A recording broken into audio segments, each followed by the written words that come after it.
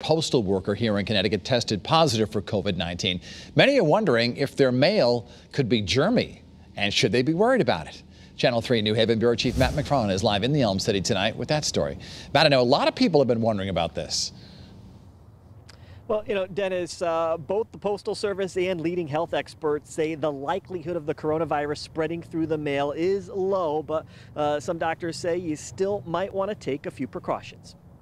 Picking up the mail at his New Haven post office, Anthony Stewart says seeing the coronavirus spread across the country has him a little concerned. I'm glad I'm retired, so I stay in, but I am a little cautious about getting the mail because the mail carriers have to worry too, so it's everywhere. Just yesterday, we learned a postal worker at the Bristol post office tested positive for COVID-19.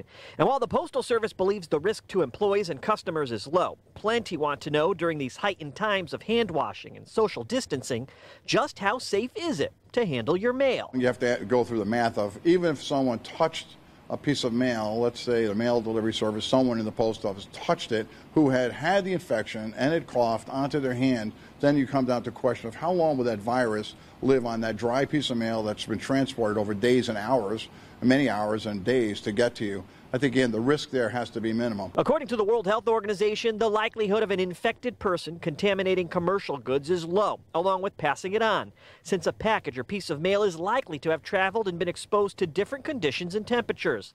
The CDC adds, in general, because of poor survivability of these coronaviruses on surfaces, there is likely very low risk of spread from products or packaging that are shipped over a period of days or weeks at ambient temperatures.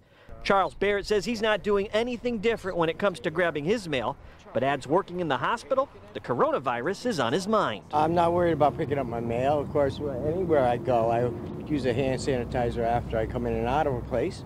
And I'm just using, as we see, 6-foot distance. Again, while the odds are low, the doctor says the best thing you can do, you open a package, afterwards, wash your hands with soap and water just to be safe. We're live at the mobile newsroom in New Haven. Matt McFarland, Channel 3 Eyewitness News.